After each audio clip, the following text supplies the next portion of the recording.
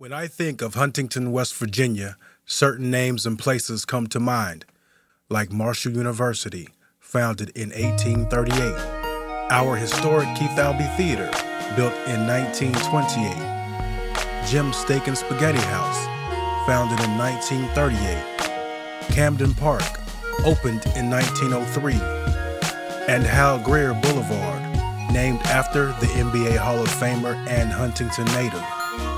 The list goes on and on of familiar names and places synonymous with our fine city, founded by Collis P. Huntington in 1870. We are Marshall. We are Huntington.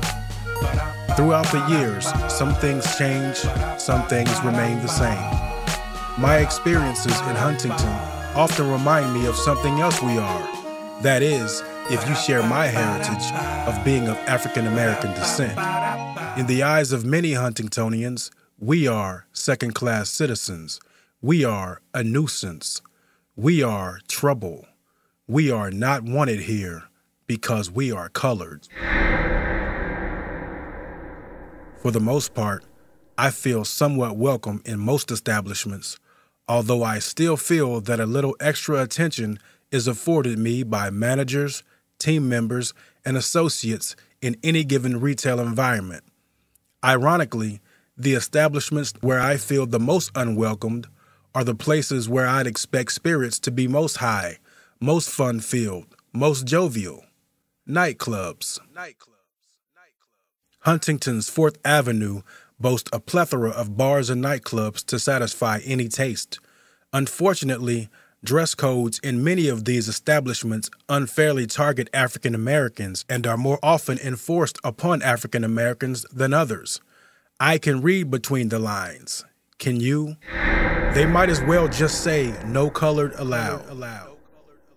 Dress codes are tailored to prevent entry to whomever the staff deems a problem, most often due to unfair, racially biased stereotypes. I've actually seen dress codes that went so far as to list brands of clothing, which if worn by patrons, would prevent entry. Names like Sean John, Fubu, Fat Farm, Echo, Rockaware. Notice a trend? Popular brands of urban culture, which also happen to be owned by African Americans as well as other minorities. This is economic terrorism, aiming to derail the success of minority-owned fashion companies by discouraging people from buying their brands. Have you experienced this bigoted behavior by nightclubs in Huntington? Many have. Unfortunately, other than venting to friends and family about these practices, no one takes a stand. For years, I didn't take a stand either, until now. My civil rights are being violated by nightclub owners here in Huntington, West Virginia. Recently, a good friend was in town, networking, taking meetings, discussing a mentoring program he co-founded for inner-city youth here in Huntington. After a 6-hour commute, said meetings, and networking, he decided to have a drink with some friends at Davis's place on 8th Street and 8th Avenue. As he approached the threshold of entry, he was stopped by a staff member in a very confrontational manner and told to remove his ball cap. As if provoked, this staff member also informed my friend that he couldn't put the cap into his pocket, but that he had to take it to his vehicle, and that if he didn't like it, he could leave. Not to his surprise, my friend, an African American, observed Caucasian patrons inside, enjoying their night, sporting ball caps. The next night, a group of friends, along with the same individual mentioned previously, decided to go socialize at Shoop's on 4th Avenue. 2 of my friends were sporting ball caps, and I warned them that they might not gain entry into the club. As we approached the entrance, I saw 2 Caucasian males entering Shoop's, both sporting ball caps.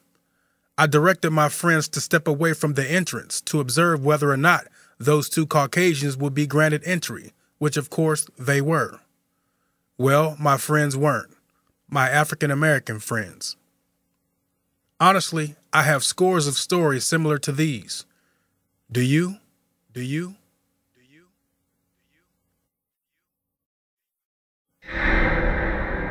Pastor Dante Jackson. You don't have to let stereotypes define you.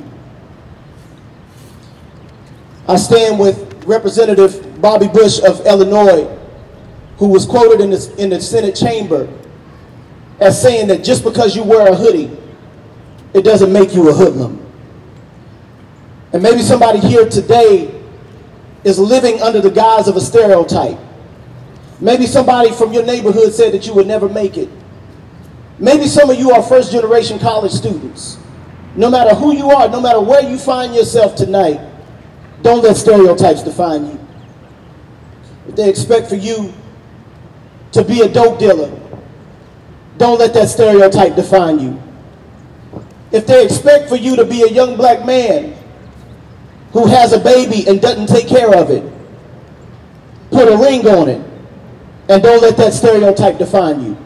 If they expect you to drop out of school and lose your financial aid after the second semester, don't let that stereotype define you.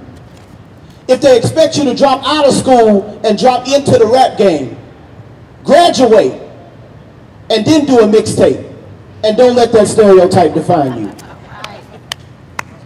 Professor Philip Carter. Professor Carter, obviously you've mentored a lot of students from a lot of different states. Have any of your students ever complained to you about being stereotyped or any type of discrimination in Huntington, in the Huntington areas? Mr. Crawford, what's so ironic, you bring that question up. Today at lunch, today at lunch, all young people, these are all young people, we were sitting down talking, and they're all professional. They're all out of school, and that's all they talked about. They continue to be stereotyped, even though they have 1, 2, 3 different degrees. They are still stereotyped. They talked about the clubs. They talked about being on the job, talked about size and color of skin.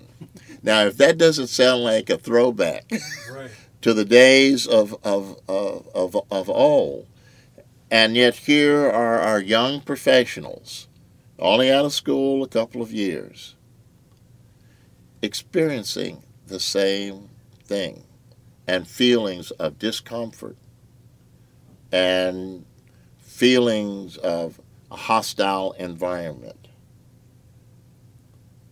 while trying to find entertainment and or trying to do their job at their work site.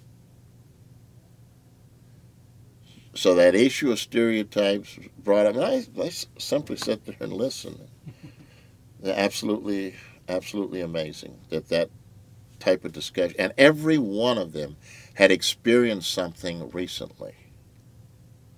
Right. And I'm one who witnessed some of these blatant forms of intimidation around the issue of the nightclubs. And then I remember one day I was passing by, it was probably between 12 and 1 o'clock at night. I guess I shouldn't have been on the street. I cleaned it up on my way home. And there was a line of black guys, line of white guys, and there was a line of women. Now the women line was integrated. There was a group of black guys standing there. I knew some of the guys, and I said, "What are you guys doing?" They said, "They won't let us in the club." I said, "What do you mean they won't let you in the club?" They were letting the white guys in the club. And so if you had a black woman with you, they moved on over to the other line. That line all went into the club. All the women could get into the club. The black guys couldn't. And I'll never forget it. I really became angry. I had to make a decision. It's between 12 and 1 o'clock at night. I don't have anybody else with me. I've got to figure out how I'm going to negotiate this battle. So I decided to tell the white guys, the black guys, I'm going to tell them that you're going to be back here at 12 o'clock next Saturday, and you're going to organize every black guy that's here, and every black guy is going to bring 3 or 4 with him. We're going to meet at 12 o'clock, and we're going to go in that club. Miraculously, the next day, all the signs were down about what to wear in the club. Because I took a newspaper person with me. Really? I went down to the newspaper, and I took this newspaper person with to show him the signs were all gone. It still exists. It still exists. And something has to be done about that, and I think that's one way to do it. And simply make it public. Gonna have 200 black guys. Any white guys who want to join us, fine. But they're not going in the club. We're gonna boycott your clubs. It's not a matter of not well, if they don't want you, you shouldn't go there. Well, yes, we do have a couple of African American clubs. But I fought that battle. We shouldn't be fighting. Right. 50-some years ago, I fought that battle. We're fighting the battle. Right. That battle should already be won. Folks must be punished if they're doing something inconsistent and illegal and immoral. They must be, and we have to find creative ways. And I know that all of the young people, you have some of the most creative ways in the world to deal with issues. It's just a matter of sitting down and saying, here's a way to deal with this. But it must hit people in their economic pocketbook. Pastor Samuel Moore. What advice can you offer our youth to overcome color barriers and social injustice?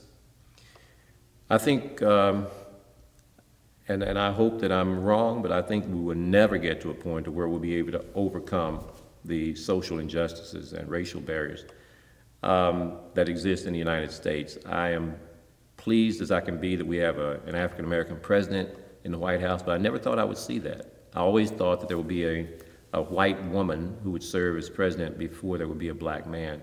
And I'm glad we made a lot of progress. However, there's a lot of room for growth.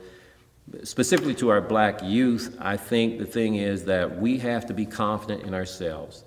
Parents have to teach their children to be confident in themselves and to rest in who they are, and not to be so swayed by what we see in other people. We see a lot of things that have been modeled before us by other African Americans that we consider, we'll take that to be a culture, and that may not be it may be our culture, but it's not blackness. And so I think that people ought to be comfortable in themselves. I think that our young people ought to know that there is a transition that we make, that there are times when I can wear certain clothes, and if I want to move into another level of acceptance, I have to make adjustments. Unfortunately, we're going to have to make adjustments rather than society, depending on society, to make adjustments. We can either try to fit a round peg into a square hole, or we can try to get, some sort of cooperative relationship between us and society. I do not believe, however, that society should expect black people not to be black.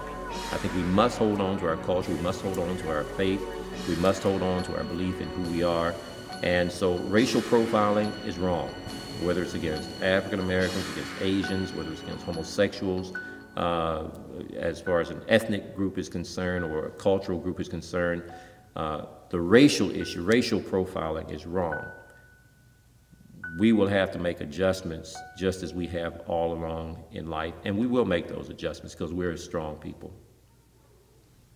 Have your civil rights been violated here in Huntington? Have you been made to feel unwelcome in nightclubs, restaurants, or any other places of business here? How many times have you or someone you know complained about being denied entry to a nightclub for not adhering to a particular dress code, but at the same time witnessing Caucasians being granted entry wearing exactly what you were wearing. It appears that the real dress code infraction isn't your apparel, it's your black skin.